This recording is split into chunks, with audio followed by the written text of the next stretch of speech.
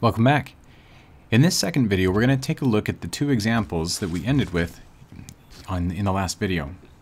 Now these are examples of line integral problems you saw in the third semester calculus class. We want to evaluate the definite integral of a function with respect to arc length or with respect to x or y, and it's going to be over a curve C, which we have a description of.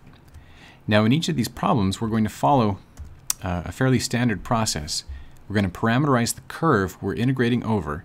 We're going to replace the parts of the integral with versions that are parameterized, and then we'll evaluate what we then have. To say a bit more about each of these steps, we're going to start each integral problem by parameterizing the curve that we're integrating over. That means we're going to take x and y, and we're going to write them in terms of t. Sometimes the curve will be easily expressed in terms of x or y, or maybe even in terms of the arc length s. We're going to just look at the curve, and based on its shape, we'll decide which is the most convenient parameterization and work with that.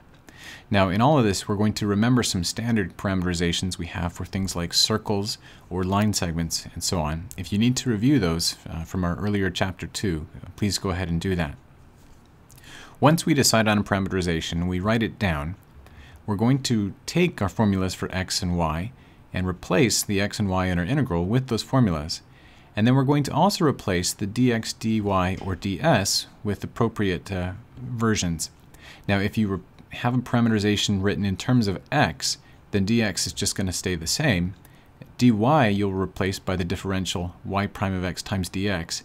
And ds you'll use this formula, which is written in terms of the derivative and dx.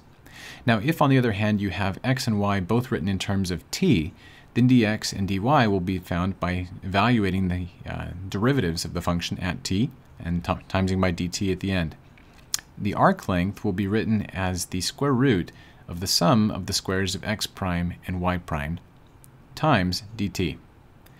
Now after you make these substitutions in the value in the integral, you'll then have an integral in terms of a single parameter variable.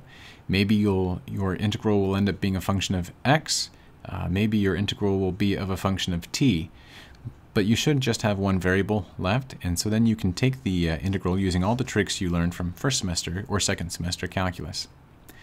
So moving back to the examples we were looking at. First we want to evaluate take the integral of 2xy with respect to the arc length s over the curve C, which is the portion of the circle given by modulus of z equals 5, having argument between 0 and pi fourths. Right now, this is, if we visualize it, it's a circle centered at the origin with radius 5, which goes between the argument of 0 and the argument of pi fourths. Now we can sketch that out if you like. Please go ahead and do that. But to illustrate those three steps, parameterizing, replacing, and evaluate, we'll do the following. Because it is a circle, it will make sense to use the standard parameterization, x equals the radius times the cosine of t, y equals the radius times the sine of t, and we're going to let t run between 0 and pi fourths because these are the values of the argument. Now if we make this choice of parameterization, we're going to replace the x and the y and the ds with parameterized versions. So x will be replaced by 5 cosine of t, the y will be replaced by 5 sine of t, and then to replace ds, we'll use that formula from the previous slide. We'll take x prime of t squared plus y prime of t squared. We'll take the square root of that sum, we'll times by dt, and that will replace our ds from the previous integral. Now the third step is just to evaluate this. So as we take a look at the integral, we'll notice that inside the square root we can use a trigonometric identity. Sine squared of t plus cosine squared of t should equal 1. So the value of the square root ends up just being 5, which we'll take and combine with the 5 and the 2 beforehand to get 250.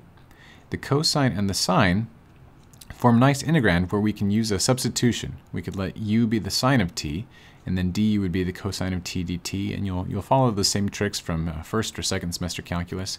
We'll take the antiderivative, we'll evaluate at the endpoints, and we'll end up with 125 over 2 as our answer. All right, now moving on to the second example.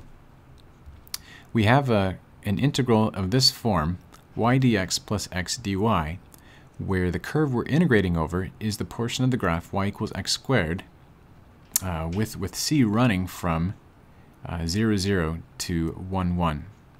Okay, now to evaluate this, we need to parameterize first, but since the curve is already given and y is a function of x, we'll just keep x as the parameter variable. So x will be x, y will be x squared, and in order to get the curve to go from this point to this point, we'll just let x run from 0 to 1. Now replacing the parts in the original integral with the parameterized versions, we'll replace y by x squared, x will just stay x, but then dx will remain dx, and then dy will be equal to f prime of x dx, which is, you can see written there. Now, when you have an integral like this, where you have multiple differentials involved, we understand that to be just sort of a shorthand way of saying take this, the integral of this function with respect to this, and add to it the integral of this function with respect to this. So I can split that up, give each of these its own integrand sign if I want. Integral sign. Now, if I do that, and then I evaluate, I'll see that I have 3 copies of the integral of x squared from 0 to 1. So I'll combine those, we'll take the antiderivative, and we'll evaluate at the endpoints, and we'll end up with a value of 1. Now in either case, whether you parameterize in terms of x, in terms of t or in terms of x, you will at the very end of this result in an integral just in terms of a single variable. Now, as we said before, the fundamental theorem of calculus will be your friend there whenever you can use it. If you can't use it, just go ahead and approximate using Riemann sums. If that ever happens to be the case in our course, we'll tell you that that is the case. Now that is all there is to it for these real integrals. Starting next time, we'll talk about complex integrals, integrals in the complex plane, and we'll talk about some pretty amazing things that happen as you look at different integrals in different types of along different types of paths. All right, I'm looking forward to it. See you later.